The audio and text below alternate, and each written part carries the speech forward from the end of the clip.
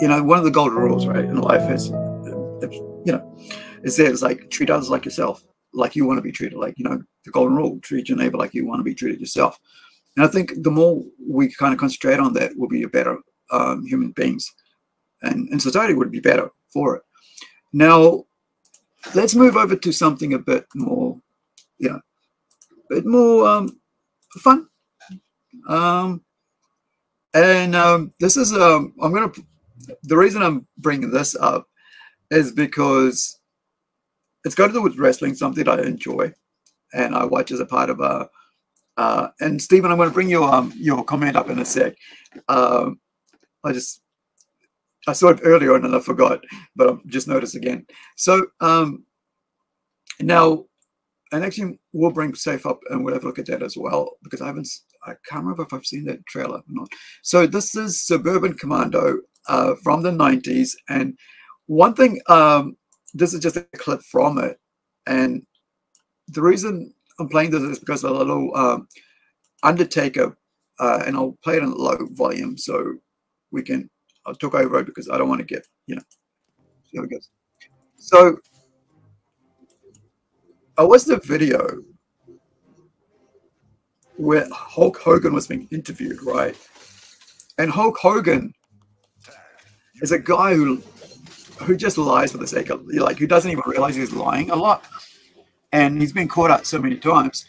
But we know he's a big personality and so on. But he's also been someone who's like been outed as being someone who's anti helping other people. He's has been an all for himself, allegedly, right? And so I watched a documentary, kind of like an interview with Jesse Ventura from the original Predator, right? And he was saying about how Hulk Hogan, basically, when Jesse was saying, hey, you know what we should do? We should have a union so that we can actually help the wrestlers so that they don't end up dying or getting hurt without any compensation, and that their families are left with huge bills, or they're like left without any, you know, sort of like retirement fund, right, for the kids to come up with. And Hulk Hogan, Jesse says outright, is the one who went to Vince McMahon, who is, as you will know right now, is dirtbag when it comes to wrestling. Went to Vince McMahon at WWE, at that time was WWF, and said and knocked on Jesse wanting to do a union for wrestling in America, right? Especially in WWE. Now, as you've watched the history of WWE and wrestling in general, especially in America, because I mean that's where, you know, everybody gets to see all these big names and stuff, right? So many people have been hurt. So many people have later on, like, you know, been concussed and died nearly. You know, I still think about how The Rock, right, Dwayne Johnson, nearly killed, you know, and basically destroyed, what's his name? The sock guy. I can't remember his name. I always forget his name. You know, Steve, if you know, let me know, man. I can't remember his name. But it just talks about like how, you know, the things that happen in the ring and outside the ring, and now we hear about so much that's happening. So this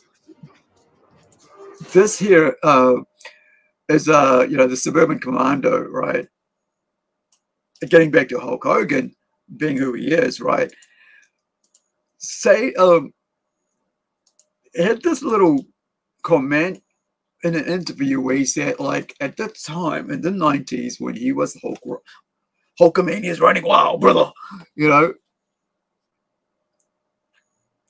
a producer, a big name movie producer, like Hollywood producer, said to him, you're out, you're gonna be out, you're basically John Wayne, right?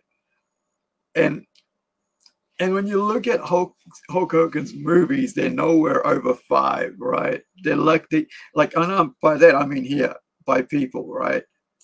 They're chosen to be over 5. Sorry, let me change that. Here we go. So yeah, his movies are nowhere over 5, right? And I think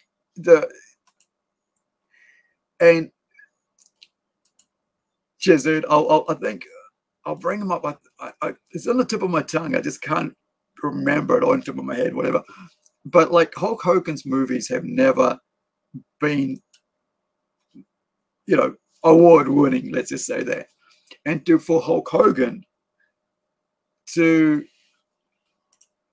hey Nugget, and for Hulk Hogan to think that he's like he was supposed to be John Wayne, brother, you know, like someone's basically telling him lies, you know. And of course, maybe Hulk Hogan himself allegedly is telling lies here in this interview, you know, where he goes, oh, you know, they wanted me to be this and that, and I'm like, you know, he talks about how like I couldn't handle that because it just, I don't like the waiting 12 hours a day and having to just go to do 4 hours, 4 minutes of video shoot, and then I'm away again.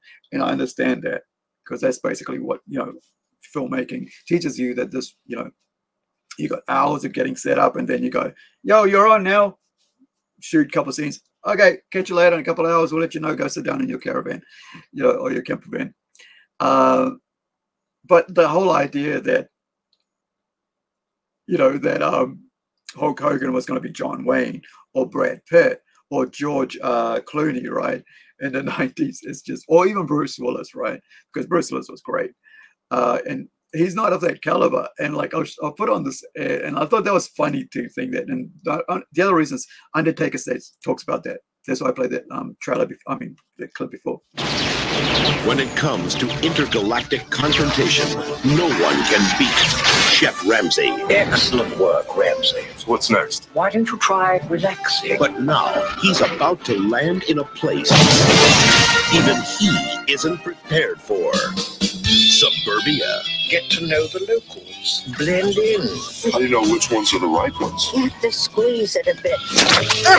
Wow, I found a good one. Here, they have strange ways of fighting. You got any idea what we're gonna do to you? Let me guess. You're gonna pound my face. What are you, nuts? It's the 90s. We're gonna sue you. They have bizarre means of protection. No, please, wait. Let's talk about this. No. There are dangers he's never seen. My mom could stay on longer than that. And enemies he's never known. I hate Suburbia. So you'd better not fake him out. Must be a K7 force field. I'll break you out of there. Glad I could help. Or take him on. For Hulk Hogan, it's no game. It's war.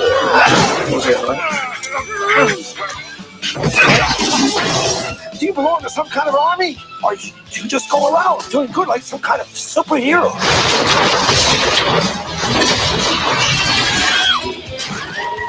Hulk Hogan, Christopher Lloyd. I was frozen today. Suburban Commando. My cat. My cat. That's not my cat. Oh.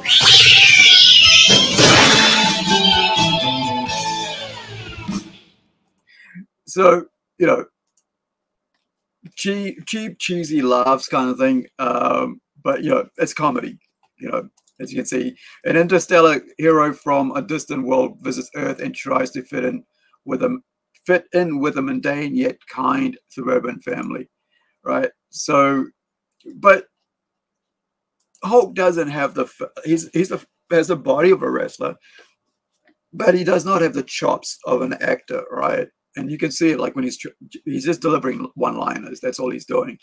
And but you really can't, you know, he's just a name kind of thing. Like he brings that whole wrestling thing, but he's not going to be your, you know, like your serious acting chops type thing. And that's, I mean, like a lot of wrestlers have done that, right? Like Dwayne The Rock is a new one who's basically stepped into that scene. You got Snickety, John Cena, right? Just so John Cena's got a movie he's part of right now. Did we play that last week? Let me bring that up and then we'll move on to the next one. So where is he? And of course, John's done really well for himself in the sense that, you know, he's been given particular roles that actually suit him. You know, that like and I think it kind of works for him, right? He's not trying. He's having a laugh at it, unlike Hulk at the time was like being too serious with the whole idea of that. Now, I think it's Vacation Friends. What is it called? Snickety. Man, I hate it when I can't remember. Actor, come on, which one was it? It's not Argyle. It's like Freelance. I think it's Freelance. Is it Freelance? No, not Freelance. Something Snickety. Yeah, let me see if I can find it through the Snickety. But yeah, John's done really well. I mean, like he's, you know, he's. I like if you watch him in.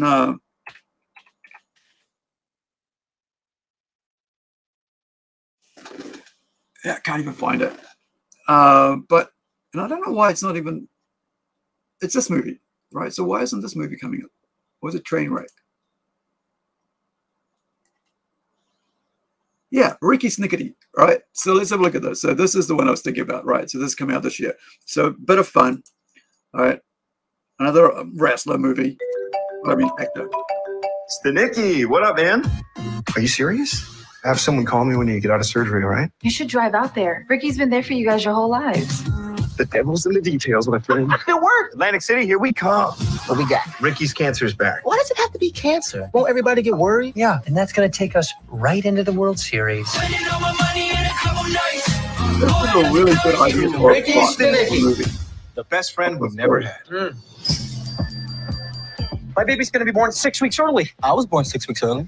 I want to know where the hell you guys were tonight. We called every hospital and there was no. Like, I mean, seriously, like, you know, he goes, you know, if you, and it's, I mean, it's a joke, right? Because that's what comedy is. You take a very serious thing and you make it laugh, and you know, make people laugh about it. So it actually takes the seriousness out of it, but you know it's serious. So that's a classic little line right there. It's like, you know, they're looking at it. I was born 6 months early, and they go, you know, it's perfect. The timing, everything on that is perfect. Whoever wrote that is, you know, that line is going to be awarded, right, for that. Delivering such a, I mean, let's have a look at that again, right? So delivering that line in that way is just awesome. The best friend we never had. My baby's going to be born 6 weeks early. I was born 6 weeks early. I want to know. You know, it's like, it's basically premature, right? And premature births are not a laughing matter. And, you know, it's like very serious. Like, I remember like my nephew being born with a hole in his heart, like serious. It was devastating for the family, and all the times they had to run up to the what's it called? It's not Starship Children's Hospital, right? From here, like basically just all the time going up in the first early couple of years, right? And just operations upon operations, and it's like for that moment to take away some, make a humor out, it's really cool, because I think you need that in comedy. You know, I mean, you need comedy in that moment, because it's like something serious like that, just to like, you know, and people go like, oh, you know, you can't talk about that, you can't make a joke about it, because it's such a, listen, man, that's when you do need humor, right? Because it just takes the bite and the pain away for a moment, and then you get, you know, out of the scene, and it's out of the situation, and it just helps. And that's what comedy is supposed to do, right? Take a really serious moment and make you laugh about it, and not make you feel pain in that moment. And I think that's really cool. So let's get back. Know where the hell you guys were tonight. We called every hospital and there was no record of a Ricky Stanicky. You know, all we did was tell one lie. Hundreds and hundreds of times over many, many years. If the truth does come out, my marriage is over. What if we hire an actor to play Stanicky? Rock hard ride. this is what I'm saying. This is such a great plot for a story, right? Because it's like you've tied, these guys have told lies for decades to their, you know, significant others, wives, girlfriends, whatever. That there's this guy that they go and see, and they use as an excuse to get away from serious things when they like don't want to go to certain things with their partners. They can get away together and go and have a good time. And you know, now X-rated rock and roll impersonator. I do a whole act, wall to wall, top to bottom, jizz jams. Thanks for coming out tonight, ladies and gentlemen. So horny to be here. This is a really bad idea. Oh, Jesus. I've been cold turkey in the bruise. Ricky Stanicky's in the program, remember? Oh, Rod. It's not what you think it is. It's just piss. I'm a hyper every time. Now my muff. I want you to. I think this is why I'd rather watch a John Cena movie, because he just, even though he does the action movies, I'd rather watch this because I think he's more down to earth in this, right? And it's just like he's laughing at himself. He's taking, you know, he's not taking himself seriously, I should say, not laughing at himself, but not taking things seriously, because then he'll go and do something like Freelance, which is a full-on action movie and it's all serious. But then he turns around and does this. And I think that sort of humanizes John Cena to everybody, like to his fans, right? Because I mean, like, he's been like, you know, the face for so many years, as they say, and in wrestling, that now people can see him as a normal person. And I think it's something really cool. I mean, I can't say the same for Rock, right?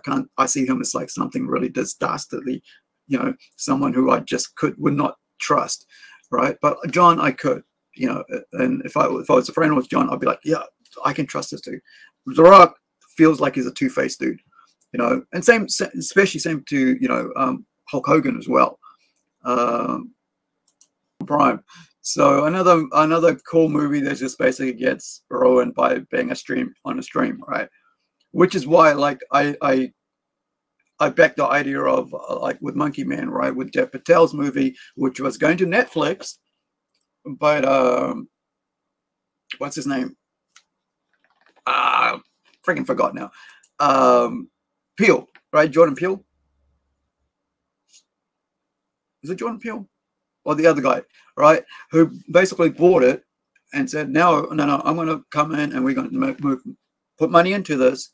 My studio is going to put money into this and take it to the cinema. And I'm so freaking glad for that, because I want to see Monkey Man at the friggin' movies, right? Like I said, there's 2 movies I want to see this year now, Monkey Man and the other one, which we looked at earlier, which is Boy Kills World, right?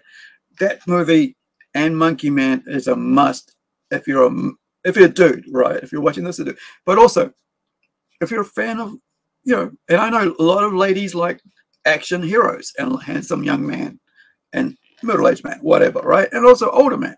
So nobody, you know, if you make movies like this, you're going to get audiences from the female and the male going to see it, right? And not only that, if something like Ricky Stanicky, right, Stanicky, right, is a movie that is needed in the theaters right now, right? Instead, it's at home box office. It's like, as we used to say in the old days, HBO, right? It's on this little screen in front of me. It's not in the cinema. And here's the thing: you've got John Cena in this movie, right? Let's get rid of the Boy Kills World. You got John Cena. You got Zac Efron, right? Big name guys. You know, people love him, right? You know, he's handsome. Can't say he's not. So, you know, and his, you know, girls like him. And here's the thing: young girls who were 16, 17 when he was pop star, whatever. Was he pop star? Wasn't he pop star? I think so, right? And you know, on Disney and all that, grew up with him, and now he's a middle-aged dude. So now they're also middle-aged ladies, and they're living out their fantasies as well. In the sense, like, I'm not trying to, like, you know, I'm living out their fantasies by seeing him as an action hero. This is how people grow and how they like the entertainment. So like I said, like I used to, you know, I didn't watch John Cena a lot, but I did enjoy what John Cena wrestling. You know, you can't see me. However, now I get to see John Cena in a movie, and he's, you know, making full of himself, laughing at himself, enjoying it, being with these other actors, having fun, you know. And I think by putting these huge name actors movies that are like really cool on a streamer is doing injustice to the theaters who would enjoy that money coming in for people who are making movies like this, from producers and stuff like that. Stories that are really cool. This is a story that I would love to have written, right? You know, because it's got a really cool twist. It's got a really cool, interesting plot. It's got great name actors attached to it, and it's fun, you know. And the idea, it's written well. The characters, you know, you've got a guy who they're made up, right? Who has been an excuse for them to get away from things, you know, and now they bring him in, and yet he becomes more lovable than they are, and now he's the, you know, he's the main attraction, and they're now in the background, and he's taking all the, you know, accolades and stuff, and he's getting all the, you know, best jobs or whatever, and you're like, screw that guy, how dare he, you know. And then you go, how do you, you know, bring it back around? And that's good storytelling. There's good plot lines, and this is what is missing in cinema, you know. And I think by then taking this to a streamer, you just lost $100 million easy, right? Because here's the thing, like I mentioned, man and woman will go see this movie. Men will go for the laughs, ladies will go for the romance and the handsome man. Get it? That's how it's always worked. And you know, I've talked about Aquaman, and you know, a male friend of mine said it, right? You know, Captain Jack. Sorry. Well, we just call him the Captain, right? And he basically said, you know, why it made $1 million? Aquaman made $1 million because just a moment taking his shirt off. All the ladies went back, rewatched it, right, to the cinema. That's why it made it. And this is something, this sounded like a woke ideologues don't understand that women like handsome, muscular men playing action hero roles, being good fathers, being caring, because that's what they want themselves and their lives to have, right? Guys want to be like them, women want to be married to them. That's how we've always had. It's not about sexism, it's just reality. And that's why we have such trashy, rubbish movies out here now, because that people have lost the idea about what was supposed to be fun and entertaining. And so we end up with rubbishy, virtue signaling, political crap that nobody really wants to watch. And so we destroy an entire industry, the cinema, right? The theaters, the people that work there, the people actually, like during COVID, right? My own cinema here like spent hundreds of thousands of dollars upgrading, and now hardly anybody's in there. That's money lost. So when I say that these movies are trash, they're not only just trash because they're trash because it's not helping that industry, right? And we're going to look on Friday night at how AI is going to destroy that industry more. And because, you know, with is it Sora or something? And I'm not very smart on these technical things, but I know where I am one of these, as I mentioned earlier, I'm one of those people who like to see 5-6 steps ahead when it comes to technology, because that's how I've trained myself to think, like, what if? And every writer who's worth their salt would always ask, what if, right? If this happens, what if? What does that lead to, right? And it's about inciting, like for us as writers, we're taught about inciting incidences, right? what incites the incidents, right? If somebody hits you, what are you going to react to? Or if somebody says something nasty to you, how do you react? Have you already made up your mind in that situation? Have you storyfied it in your head, right? If somebody hits me, I'm going to do this. And this is what I'm going to say. This is my reaction. And that's how you tell stories as well. And I think cinema is getting destroyed by woke, by politics in it. And listen, I'm very political myself, right? In the sense that, like, I think about these things happening around the world and politics and all that, but I try to keep it very minimal when it comes to my story writing. A lot of that has to do with wanting to just be entertaining in my storytelling, and try to be more of an entertainer and a good storyteller, rather than trying to force feed what my belief system is into the stories, because not everybody's going to read my story or my comic books is going to have the same mindset as me, have the same experiences as me. And so when you do tell a story, try to tell, you got to think about everybody in the sense that, like, what if I was just coming to read it and I didn't even know what this thing was? Would I enjoy it? That sort of thing. So you just can't, and also, I'm writing for all our Plunge Studio side of things, apart from one or two, they're all mature reader, like teen plus books, right?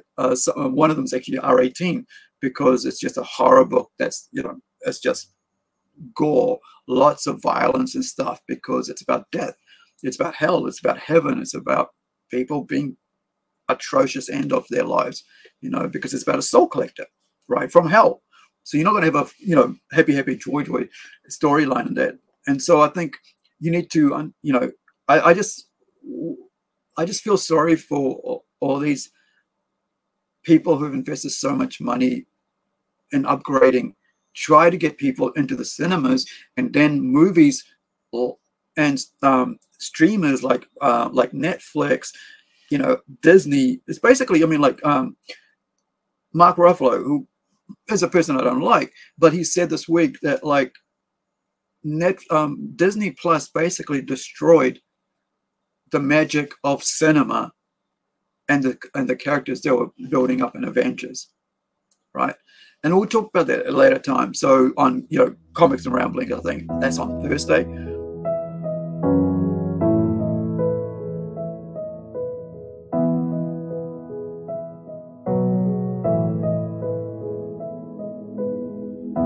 And I've been waiting for the noise to die down, so I could have some time to think back to when I wanted to be with